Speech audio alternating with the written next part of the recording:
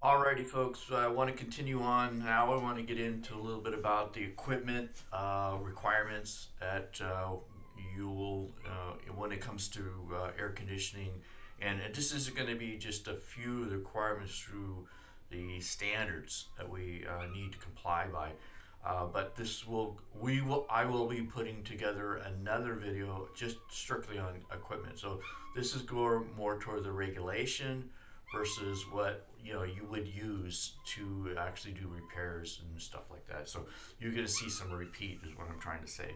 So let's go ahead. I'm continuing on with this presentation, slide presentation. So hopefully it'll be beneficial for you.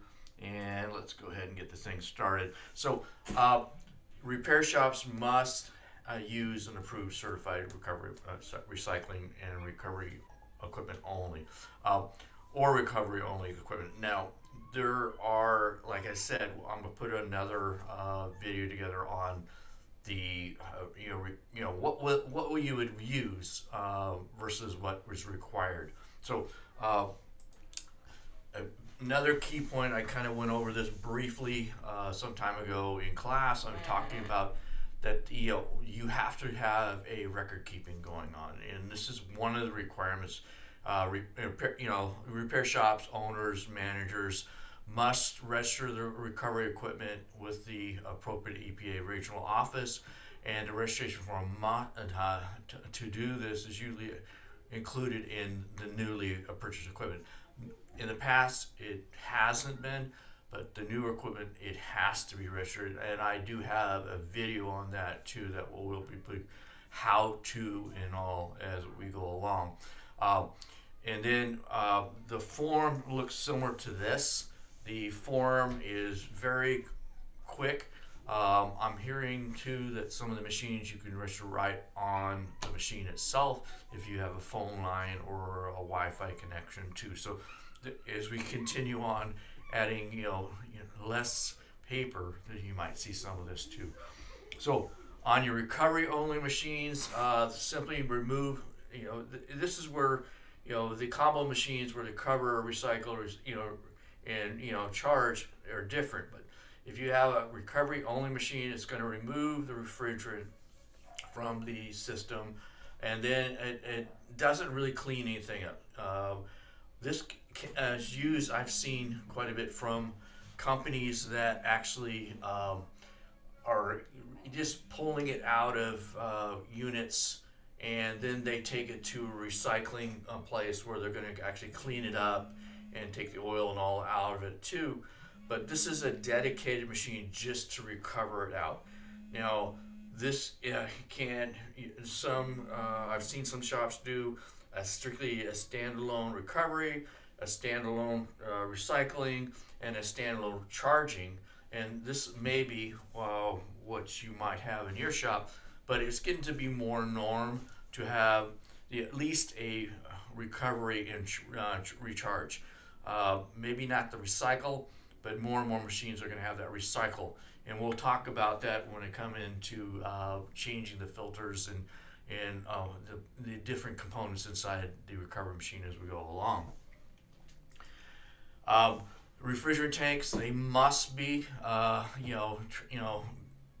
be DOT compliant, and this is going to be under your DOT 4BA or your DOT 4BW, and usually they're stamped on the tank someplace saying that they are approved.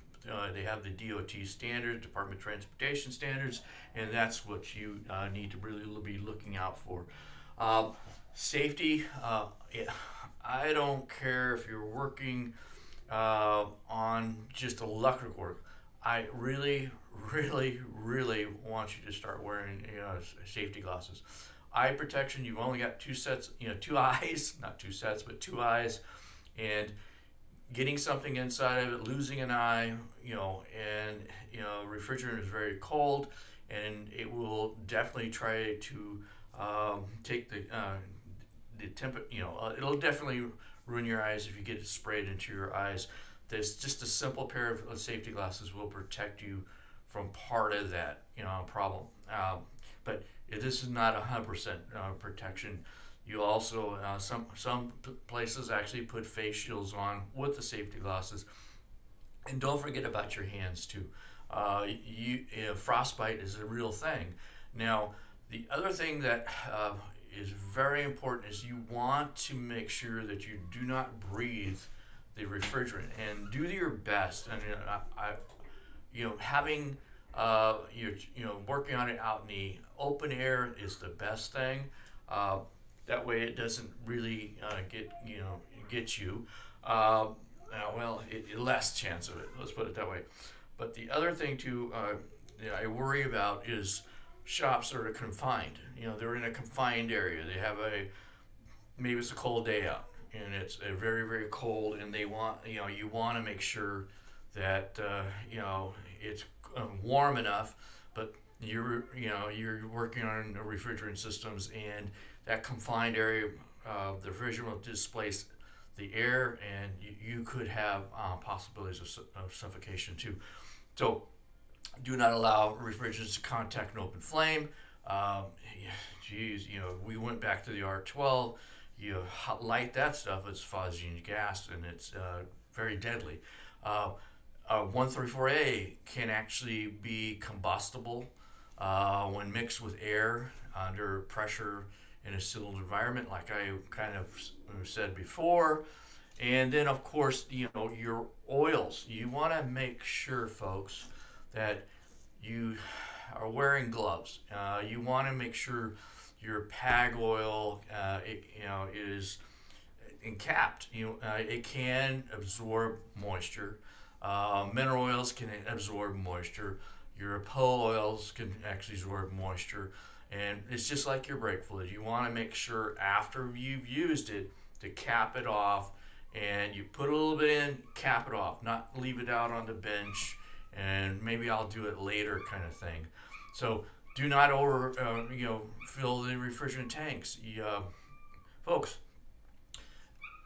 too little or too much oil in your refrigeration systems can cause problems, and it's just, you want the exact amount as best possible. One of the practices that you might see in places, whatever oil come out, you put fresh oil in. You don't want to reuse the oil either.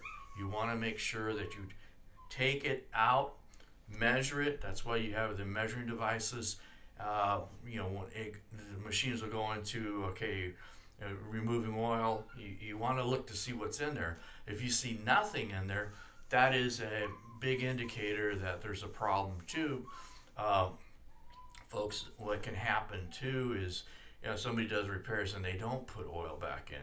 So make sure that you're looking at that when you're doing it. Unless otherwise directed, do not perform equipment maintenance and equipment connected to electrical power. I'll get into maintenance on the equipment as we go through the semester, so look forward to another slide presentation on that. So one of the things I always did, I don't care what job I'm doing on a vehicle, I'm always doing a visual inspection. Before I do anything, I'm looking for all kinds of signs that it may not be a refrigerant problem. Disconnected. Maybe it's the wires come off the compressor. Now it's and the clutch is not engaging. I'm also looking for, and we found this in class too, your service ports. Yeah, this is the primary seal, not the actual valve inside, but this is where it seals at. You want to make sure when you do take them off, put them someplace that you're going to make sure that you put them back on. So this is very, very important, because they can, if it's the caps are off, dirt can get in there, and then when you hook up your machine, dirt gets down in there, it gets between the sealing surfaces, and now you've got a small leak going on. You may even, and I've seen this happen, and I'm sure there's other people have seen this happen too. When you take the cap off, you're up, a little bit, almost like a popping noise. Well, that seal in that actually port is, that actually has been breached. So that valve is not seating properly and not sealing. But then again, those valves do seat just a little bit too. So be aware of that also. The other thing that I think is really key is before you even recover, you want to identify what kind of refrigerant it is. It's going to tell you if there's a mix in it. It's going to tell you if it's a wrong refrigerant. They're going to tell you how much air is in it. If it's a combustible, this is really, really highly recommended. You can do whatever you feel is comfortable, but I really feel this is really important when you start getting into air conditioning repair. I've seen it at a place where we were actually repairing, and the machines at an air conditioning shop we were at, and you get that contamination in, folks, it goes through the whole machine. So, and then you have contaminated, and who knows, you may have contaminated your customers' cars along the way. If you know what's coming into your machine, that's a better fit, okay? So mixed refrigerants, and this is where I really want to say something about cross-contamination, and I'll end this little portion of it, and there'll be another video coming up in just a little bit here also. But you want to make sure you don't cross-contaminate by getting adapters to go into the, let's say you just buy an adapter and you've been working on R12, and you say, okay, I'm just going to work on the 134A now. I'm going to just push on my adapters, which they had back when. I don't know if they still sell them or not. I hope not. But what would happen is that stuff in the hose, that R12 in the hose, as soon as you connect it with the 134A, now you've got cross-contamination. It doesn't seem like a lot, but there can be quite a bit of pressure in that hose. All right? So you want to make sure that you don't have a problem, because then you can have strange things happen. Too much air, cross-contamination, and gases can cause your pressures to be higher, the temperature outlet to be lower. Now, I mean, less than you would expect, and there's possible damage to in the AC system. So I hope this was beneficial. I'm going to go ahead and stop right now my sharing, and then we'll get into the next in just a little bit here. So look forward to the next slide presentation. I'm going to go ahead and stop right now.